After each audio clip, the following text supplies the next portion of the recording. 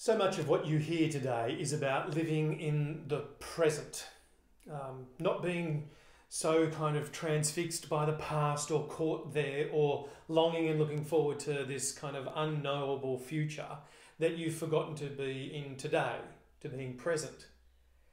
And yet, weirdly, in James chapter 1, verse 12, we come to wisdom that says, in the area of enduring trials in your life, blessing comes by living with the end point in view. James 1 verse 12. Blessed is the one who perseveres under trial, because, having stood the test, that person will receive the crown of life that the Lord has promised to those who love him. Persevering under trials in the present by looking to a promised future return on that investment of the trial. Think upon that for a moment. It's written almost like a beatitude. Remember, Jesus famously starts his Sermon on the Mount with a whole list of beatitudes. Well, now it's his brother's turn, and here is the beatitude of James. Blessed is the one, for they will receive. Well, what is the one who will be blessed? Well, blessed is the one who perseveres under trials. And what will they receive? A crown of life. See, think about that return that comes to the one who is blessed. They'll receive life. It's a shorthand way of talking about everlasting, enduring, eternal life. It's about that idea of being in God's kingdom under his reign and his rule for all time, when trials have ceased, when suffering has ended. Blessed is the one who perseveres now under the trial with that end point in view, the crown of life. Let's see if we can catch that wisdom, because you'll find yourself undoubtedly in some kind of trial, time and again. And if all you see is the immediate, that thing that's right in front of you, then you'll be overwhelmed by it. It's going to threaten your equilibrium. It'll rob you of your peace. It'll freak you out. You'll be flipping out. It'll be the dominant feature in your landscape. It's the problem. It's the trial. But wisdom says, pull back. Pull back a little further, and rather than seeing the micro of the trial, see the macro and recognize that there's something that's going on. There's a process of development, a testing, a process of development at work, and that trials that Christians experience and are persevering under are building something. They're building muscle, if you like, fitting you for a future kingdom. Of course, in order for this wisdom to work, you've got to know the true value of the crown of life. That's got to be something that you want. Otherwise, you'll be prone to think that the burden of the trial is greater than the reward of the crown. It's why I'd never compete in a marathon. Because you'd probably find me about 4 kilometres in out of 42, wincing in pain. And you'll try and coach me to keep going. And you say, oh, think of the end. Think of the finish line. Think of the feeling of crossing that line in just another 38 kilometres of effort. The self-fulfillment, the roar of the crowd, the pride in your kid's eyes, the tear of respect that's running down Heidi's cheek as you cross the finish line. And you think, the medallion draped around your neck, wow, isn't that terrific? Keep going.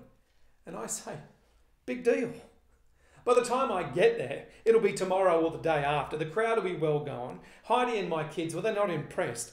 And this flat-footed fool is no runner, and I know that. The pain is too great and the reward too small. But James is saying the opposite.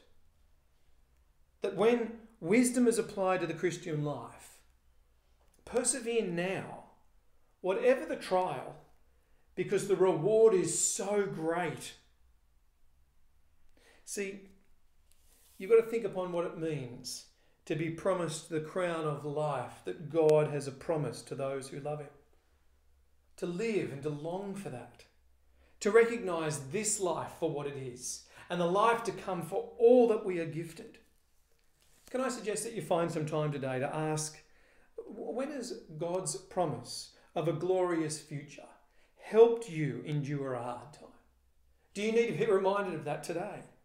And then ask, God, will you renew my mind so that I can see the value of that reward and the desire for the crown of life, that might inform my perspective on the trials as they come. And as we close off today's thought, I want you to look actually what comes next and see how James links this idea of enduring trials to the next 3 verses, which are all about temptation and sin, and to listen to his wisdom on the life cycle of desire and death. Let me read these verses. Chapter 1, verse 13. When tempted, no one should say, God is tempting me. For God cannot be tempted by evil, nor does he tempt anyone. But each person is tempted when they are dragged away by their own desires and enticed. Then after desire has conceived, it gives birth to sin. And sin, when it's full grown, gives birth to death. That topic of temptation and sin and death, we're going to spend more time on that when we get to chapter 3 and chapter 4 in James. But for a brief moment, consider this. It helps to know that the word tempted in verse 13 is exactly the same word trial that was used in verse 12. James has called us to persevere under trials and then immediately makes the link with trials and temptations. And that's because trials are easily places where we surrender to temptations. And the temptation is like a trial of a different kind. A desire for things to be different. We're tempted to want things to be easier or more pleasant, to not be delayed, to be less painful, to be more secure or more affirmed or less costly. And James says, you ought to know where desire comes from and where they lead. They do not come from God. No one should say, God is tempting me, for God cannot be tempted by evil, nor does he tempt anyone. But rather they are birthed out of our desire. The NIV adds the word evil to evil desire, but the word is just desire. The problems arise when our desire, whatever it is, good or bad, is directed towards sin. And there is inevitably a life cycle. That desire, that want for things to be different gives way. And potentially sin is born. And if sin is born, as desire gives way to it, then let sin fully grow and it gives birth to death.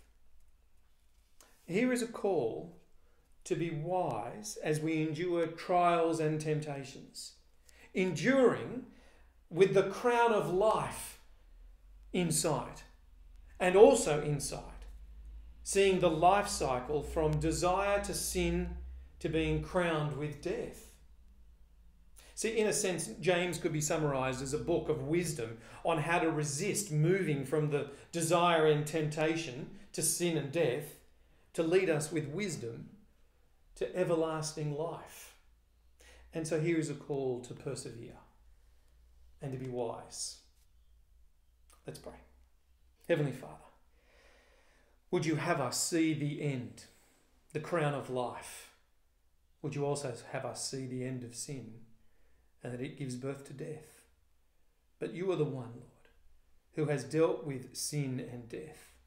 So would you direct our desires to you, that we would long for your blessing, that we might persevere under whatever might come this day or in all of our tomorrows, so that we might indeed run this race, knowing that we have already been granted this crown of life.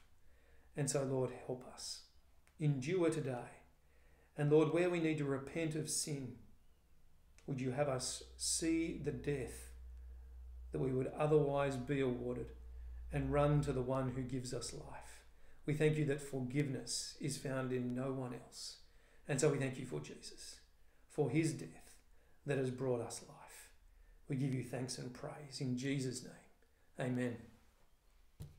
God bless and enjoy the day.